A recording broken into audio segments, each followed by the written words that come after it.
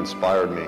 He just had a vision and was a proud American and came from humble beginnings and made it all the way to the President of the United States. The most important thing was seeing how he was so big on spending time with friends and relationships.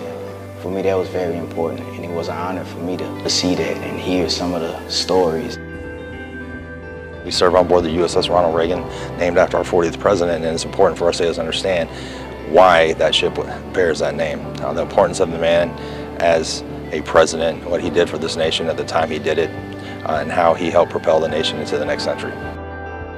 To be able to have sailors here from his namesake ship here at the Reagan Library, touring, learning more about him, we are so proud, we are so excited, and we know that Ronald Reagan would be so honored to know that you're all here. I think that the most important thing that Ronald Reagan reminds us of is American exceptionalism, his love for freedom, his belief in personal responsibility, commitment to hard work, peace through strength. I think that these are all ideas that we hope will inspire not only these sailors, but many Americans nationwide.